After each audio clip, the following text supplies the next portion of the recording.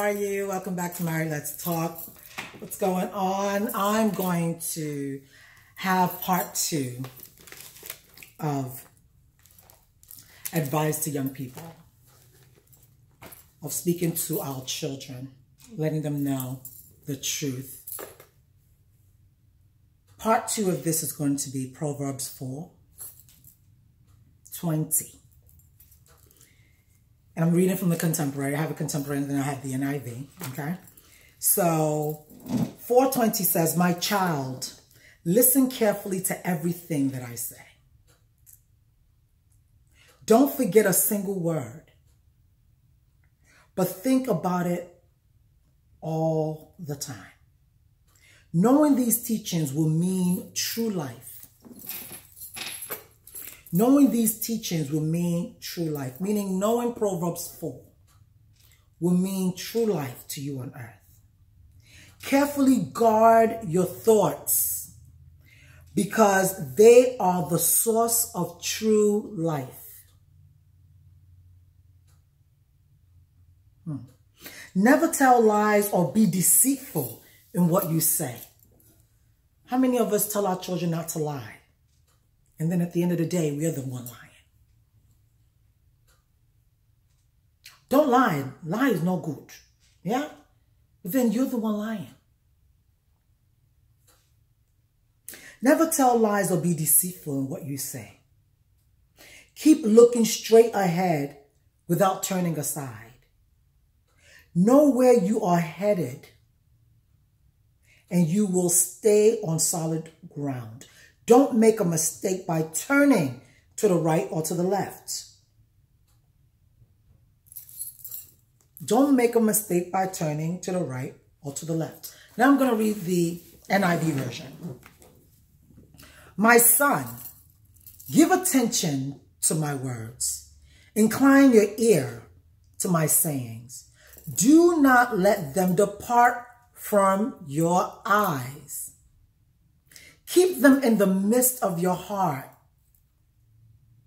for they are life to those who find them, and health to all their flesh. Keep your heart with all diligence, for out of it springs the issues of life." Your heart.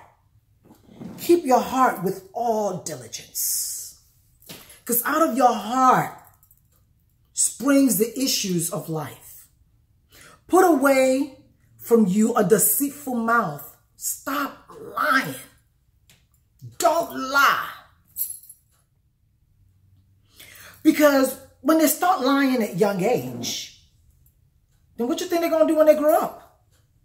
If they lie and they get away with it, then when they grow up, they're going to think, "Let me lie again. This is pretty good. This is cool." Yeah. But when you tell them, when they know at a young age that they are not supposed to lie. I have a girlfriend of mine, one of the sisters in the Married Let's Talk group. And I was at her house, I think a couple of months ago. And her kids, my God, they love the word, they love God, and they fear God. There was a time she was telling me that she had told one of them not to do something, and then she came home and she saw that that thing was done, and she wanted to know who did it, and none of them would say anything. And then she was like, "You know the Holy Spirit saw you," and the older one started crying like, "Sade, you need to say something. I don't want you to go to hell. You need to say something." You got to put that fear in their heart. When they don't fear God at a young age, it does not matter. It does not matter where they go at an older age. It wouldn't mean nothing anymore. Unless they truly become born again and give their life to Christ. But if you teach them now, that's what the words say. Teach your children the way to go. When they grow older, they will not depart from it. Because that's what you've taught them. So what are you teaching your children? What are you teaching them? Take a shower. Eat 3 times a day. Brush your teeth. That's not going to save them. It's the word that's built in them, the word that you have put in them, that is that foundation that when they get anywhere, and anything is going on and they call you and you're busy, or you're at work, or you're with another child, or you're somewhere, they know to get on their knees and call on God. Let me finish. It says, put away from you a deceitful mouth and put preserved lips far from you. Let your eyes look straight ahead and your eyelids look right before you. Ponder the path of your feet and let all your ways be established. Do not turn to the right or the left. Remove your foot from evil. Get out of evil. What is evil? For our children, they're playing games all the time. Always on the phone. And you feel because they're not bothering you, that's okay. Let them go sit down. As long as they're not bothering me. While the enemy start to penetrate all type of things into your children. They play games so much that they can't even focus. When it comes to reading, they can't read. Because the action, it got to be action. It got to be something that it has to be action. They're playing game. This is the generation that we have going on now. We have to do something, mothers. If you don't know, now you know. That's why I'm doing this, because I figured the common sense wasn't common. We say that a lot of times. But yes, we know that it's not common, but nobody's doing anything. Everybody's still doing what they know to do. That's common. Common sense is not common. Not everybody knows to pick up the Bible and read. Not everybody even have a Bible.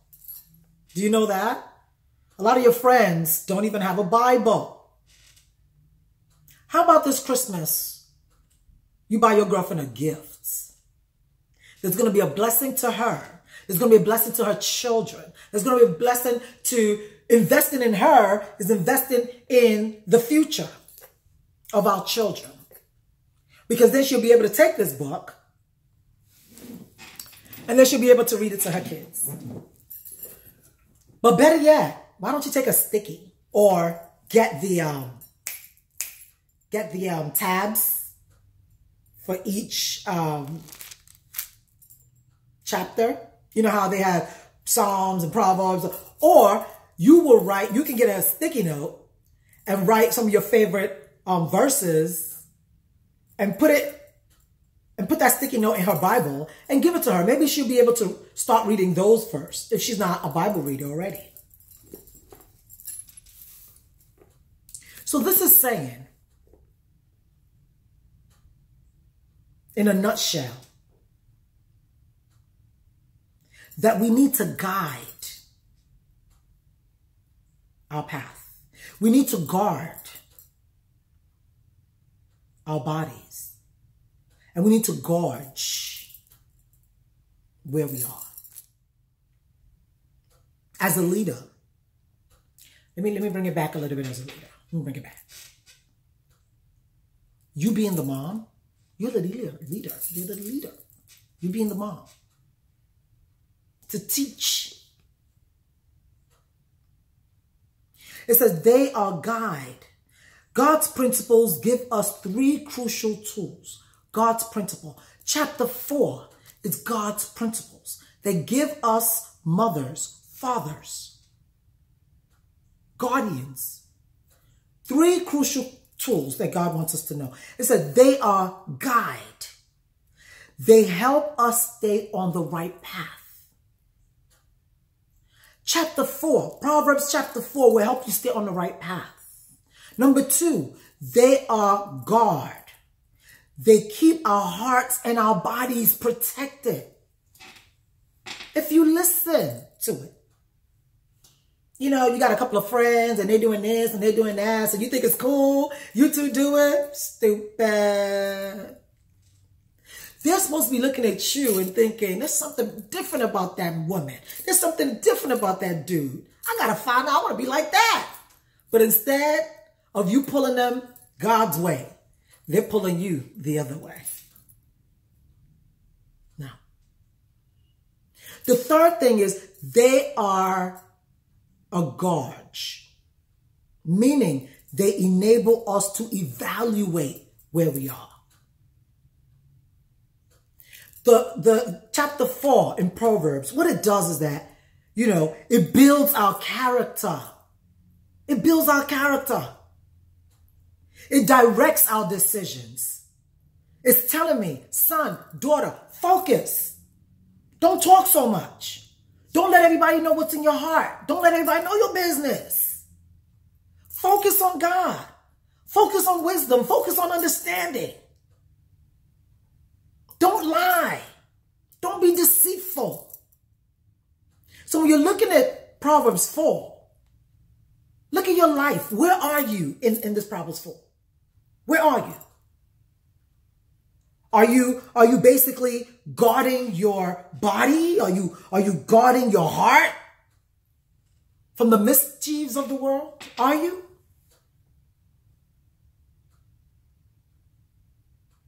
Is it guiding you? Are you being led? Is your walk being led by Proverbs 4? And are you evaluating your life by Proverbs